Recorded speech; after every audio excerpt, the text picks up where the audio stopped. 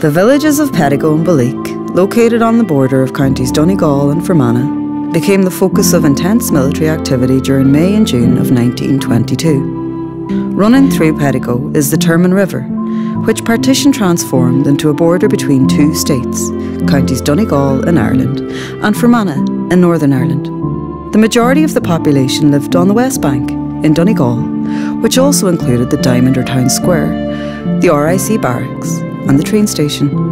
In April 1922, its strategic importance was reflected in the decision by the Irish government to place army garrisons on the Donegal side. At the same time, a significant number of IRA men had also arrived in the area, either to take part in the Northern Offensive or because they'd been driven out of the 6 counties. Up to late May 1922, Michael Collins' Northern Offensive, which was intended to destabilise the Unionist state, had largely consisted of hit-and-run attacks.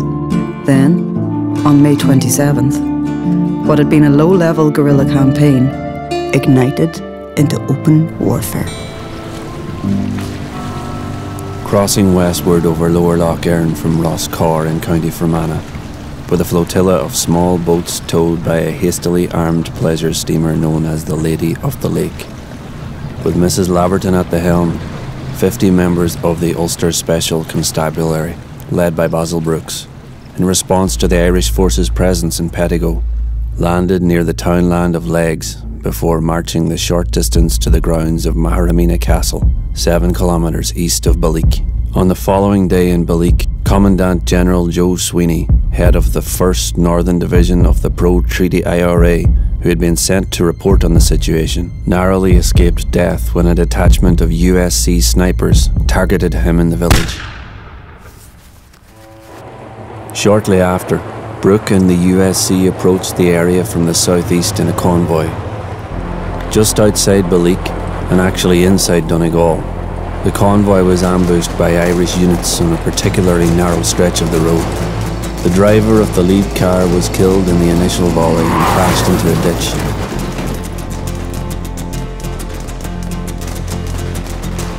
Their way forward blocked and subject to close fire from both flanks, the USC expedition panicked. Unable to turn around on the confined route, they resorted to driving in reverse for nearly 2 kilometres along the Lough Shore Road before abandoning their vehicles and speeding on foot towards Lough Erne, where they came under further fire from the IRA sections now holding Maharamina Castle.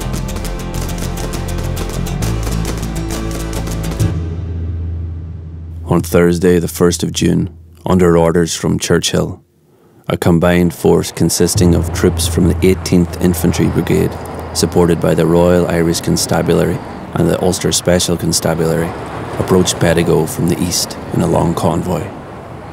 After breaking through Irish barricades and moving up Main Street, British forces met strong resistance from the small section of volunteers at the machine gun post at Drumharrif Hill, Donegal, just south of the village, who continued to resist for several hours until they ran out of ammunition, leading to their capture.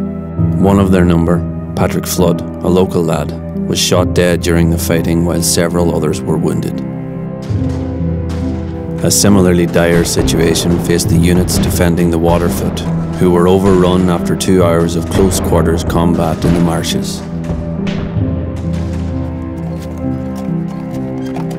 Eventually, most of those who fought free of the encirclement at Pettigo were rescued by local residents, or INA units in cars and horse traps, and brought to safety in Donegal town, some 26 kilometres away.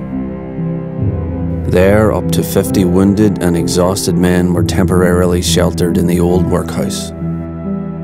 In the following months, the local nationalists who remained in Pettigo had to suffer under British occupation of their village.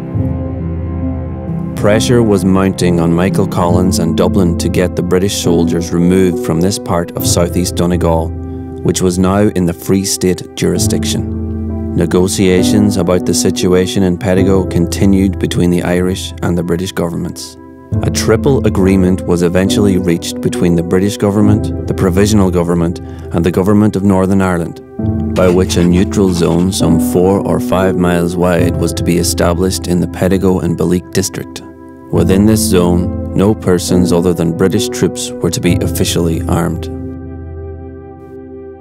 The British military occupied Pettigo until January 1923, when a settlement was negotiated between Dublin and London, which involved the Bishop of Clogher and Dean Keown, Prior of Lough Derg. When the British Army withdrew from the Irish side of Pettigo, Irish officials took over along with An Garda Síochána and the Free State Army. On the 3rd of April 1923, a hard border was created with the erection of a customs barrier. Belleek Fort and its environs were handed over in August 1924.